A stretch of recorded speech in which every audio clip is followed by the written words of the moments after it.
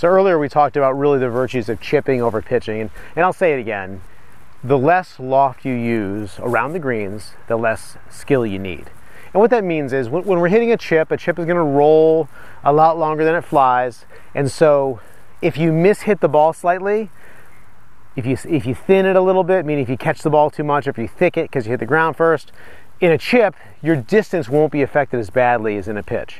But in a pitch, we do run this risk that if we don't make good contact, we might not get a good result. So here's an example of a very common miss. I hit the ball a little bit thin. You can see if you looked at that kind of closely, the club really passed my hands. We kind of scooped it a little bit, and that's a result we can get, although that was not terrible. So let's look at a good way to hit a pitch shot, and let's look at the shot that we're facing here. So I'm gonna have to carry this ball 1, 2, 3, 4, 5, 6, 7, 8, really 9 yards in the air to get to my landing zone.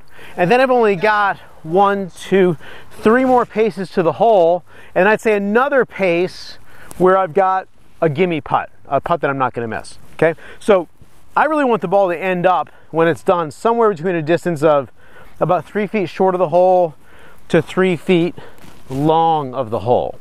And so I'm gonna have to land the ball up in this area here. And so by the way, if you watch the pros on television, you see them kind of walking around. They're probably looking at a lot of this sort of terrain and a lot of these situations. So that's what we need to do. And in order to hit this shot, the ball is going to fly farther than it rolls. It's going to be a pitch, and I'm going to be using a 60-degree wedge for this shot because I really want, maximum carry, minimum roll. Now, a lot of people might like to play a shot called a bump and run, which is really a chip where we kind of drive the ball into a hill, and then we judge how the ball is going to rebound off that hill and let it release. I'm not great at that shot. I don't love it because I have a hard time judging what this longer grass will do to the rebound effect of the ball, as well as the trajectory difference of the ball striking that slope. So I don't love playing a bump and run, especially living here in the US. So here's our pitch shot. And again, I'm using my 60-degree wedge. I don't have a 64-degree wedge. If I did, I might use it here. Okay, so you saw the shot earlier where I scooped it and bladed a little bit. The other shot people have trouble with is the chunk, where they just hit behind it.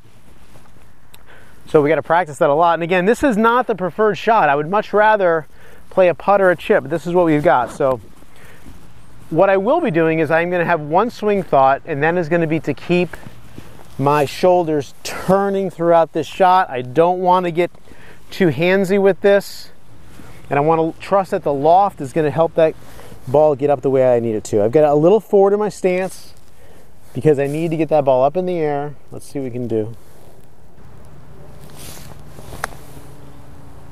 Landed pretty well.